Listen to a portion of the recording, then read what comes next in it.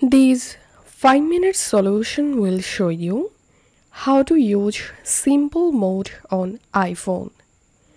To use simple mode, first of all, make sure to update iOS 17. Then go to your settings, scroll down and tap on accessibility, and scroll down.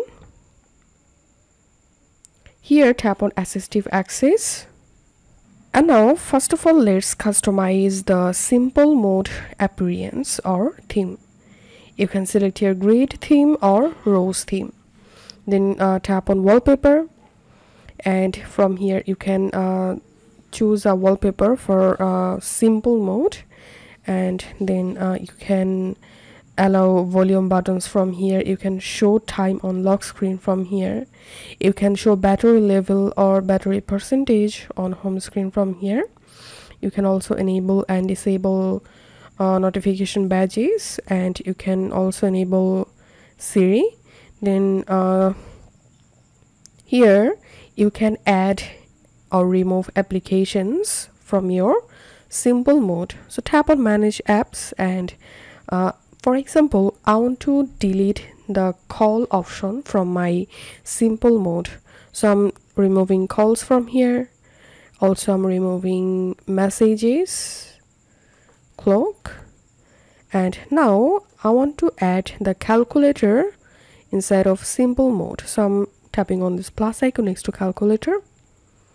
Once it's added, tapping on back.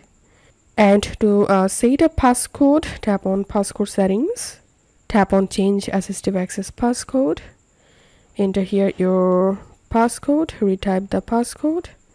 You can set a recovery Apple ID here. Once done, tap on back.